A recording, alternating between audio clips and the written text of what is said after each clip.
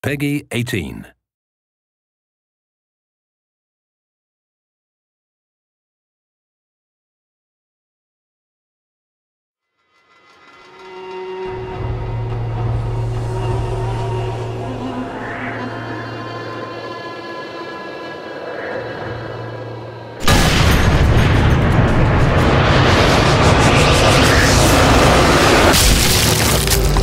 The KillCam is a key part of Sniper Elite. We introduced it in the first game as a way to track the bullet in slow motion from the player's gun all the way to their target.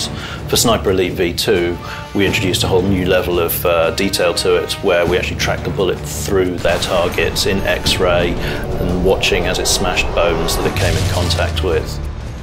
And for Sniper Elite 3, we want to take it a step further to really take advantage of the power of the new consoles and what we can do on PC.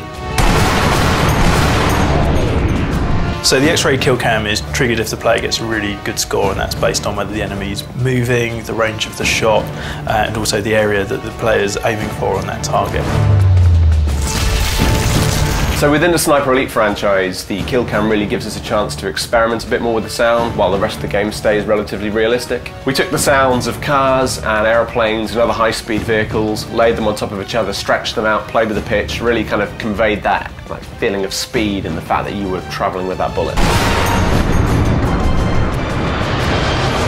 The KillCam is kind of like, think of it as layers of an onion, and you're peeling those away, and the X-ray is all about the bullet travelling through.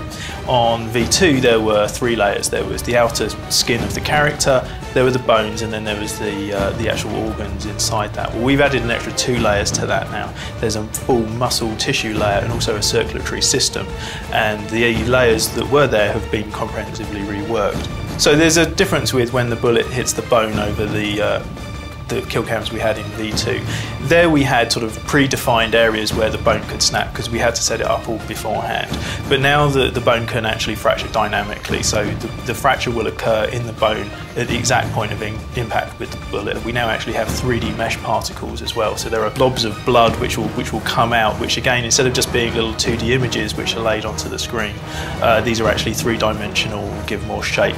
So the whole thing sort of just comes together to give you a greater sense of the bone shattering in a more realistic manner. One of the key reasons for going into all that detail is to illustrate why people were so frightened of snipers in World War II, or indeed in any conflict. The damage done by a sniper bullet is considerable, and so we're not flinching away from that, and we're showing to the player what it is that they are doing, playing as Carl Fairburn himself, the elite sniper, why the enemy is so frightened of him. So obviously the money shot of the KillCam is that final bullet impact, and we really wanted to get across the kind of breaking of bones and the splitting of organs and that tearing of muscle and sinew. So we took a little trip down to local grocers and bought all manners of fruit and veg and spent a few days snapping them and twisting them, breaking them, squishing them between our hands to get the squelchy and cracky noises that we needed for all of the bones and organs.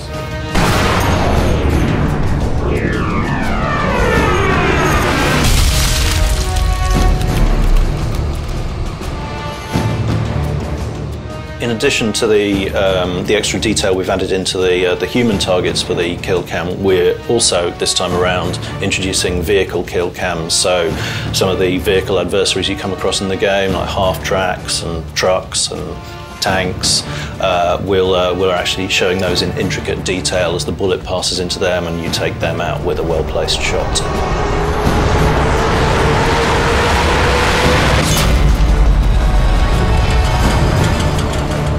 We're really pleased with the way everything's coming together, and we're looking forward to showing you more of what we've been talking about in the run-up to the release of the game.